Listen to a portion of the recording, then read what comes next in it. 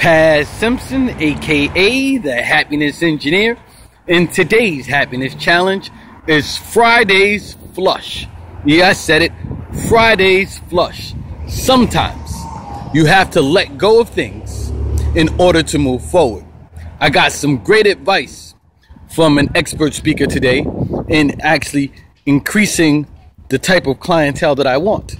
And what he said that I had to do was flush the hat.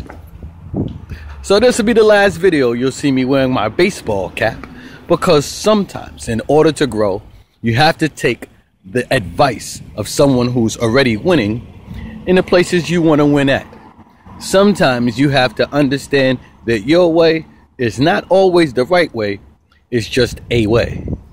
Not to say that every advice that someone gives you is something that you must accept, but you must know when to flush away the garbage. You must know when to flush away negative energy, when to flush away any type of criticism, because feedback given to you by a mentor does not feel like criticism.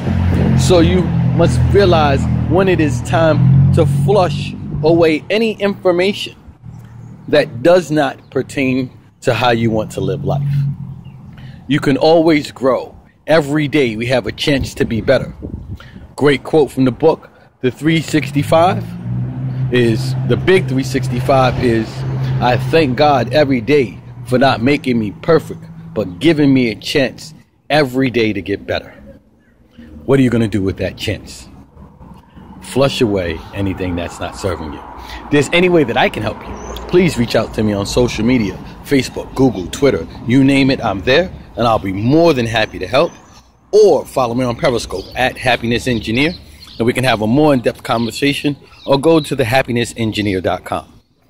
Get the new book, The Big 365, is out everywhere that they sell books. But one way that we can always make sure that life feels good, that we're flushing away the things that we don't want, that we're smiling big and enjoying, is to stop and scream, I love my life, and I hope that you love yours. Peace.